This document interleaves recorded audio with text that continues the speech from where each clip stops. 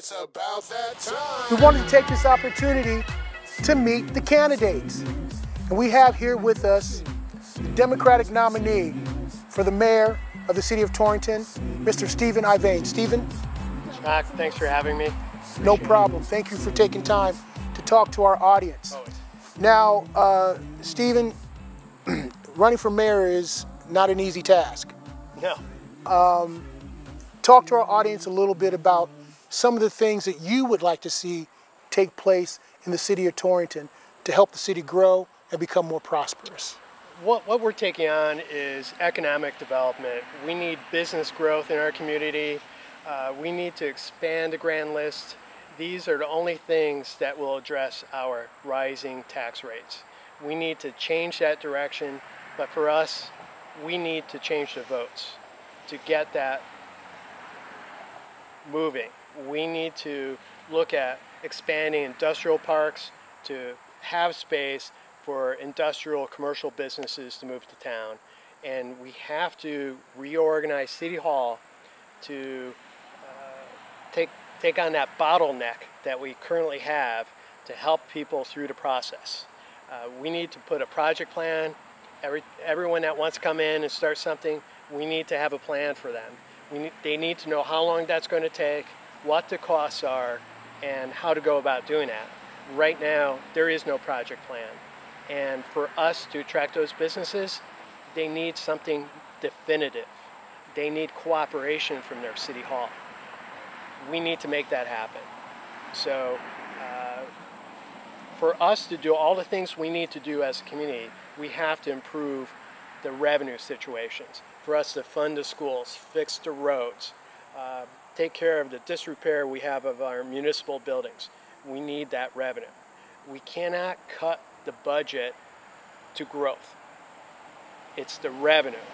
We have to focus, renewed focus on the revenue aspect of it, and that is business.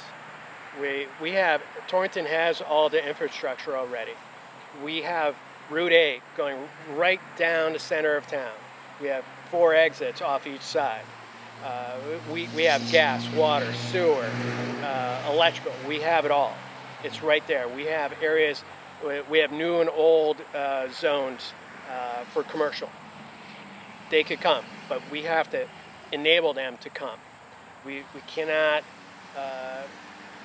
just stall and really not provide any kind of guidance on that front. So we have a lot to improve on in those respects. Now that's a lot, Steve. And how do you feel about opening up the government to make it a little more transparent? Because there seemingly is a disconnect between City Hall and we the people. There is. I've received a lot of feedback on that front that we should really be more transparent on many different ways. And I think that public feedback is important for us to help guide us in the right direction.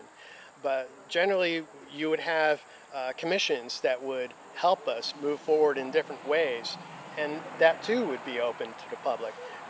We need to revive our arts commissions. We need to revive our economic commissions that have been dormant for years.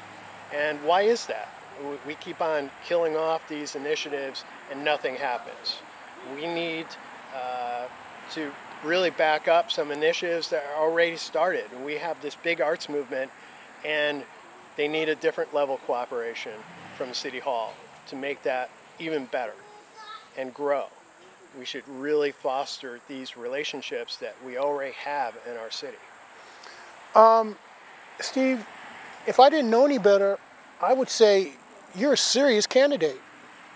I am serious. And I would tend to think that one of the reasons why you're as serious as you are is maybe because the campaign manager that you have is just the opposite. And you know what? We're sitting here talking, and I wouldn't be surprised if he just like bounced on the stage right now and started just like doing his thing, you know? Because that's how he rolls. Well, we have an incredible person in George. Oh, no! Hey! Who would have thunk it? Who would have thought? Yeah, we candidate Steve. I would believe in Steve. Steve's got a heart. Steve has got insight. He's got experience in finance. He's been dealing with Fortune 500 companies as a financial director. So Steve's got a lot of good attributes. He has, like I said, he's the third generation in the city. Believes in the city, not only in the art, but in also developing industry and making it a better place for all to live in. So I'm running for treasurer. So I got my word in there. And, Nothing like a shameless plug. so anyway, so thank you for giving me a few minutes.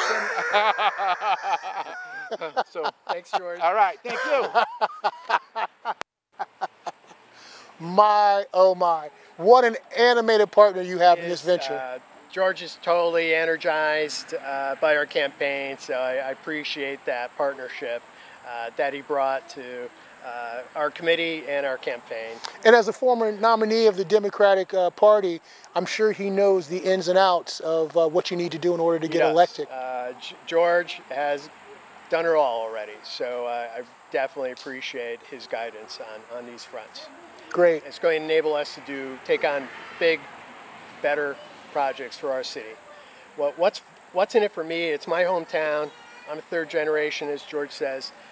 I'm here to stay. I only want to make these improvements. I'm not going to be moving away after I retire. It's going to be here for everybody and the next generation. I want my kids and my kids' kids to prosper in this place, and we can make that happen. Absolutely, we can.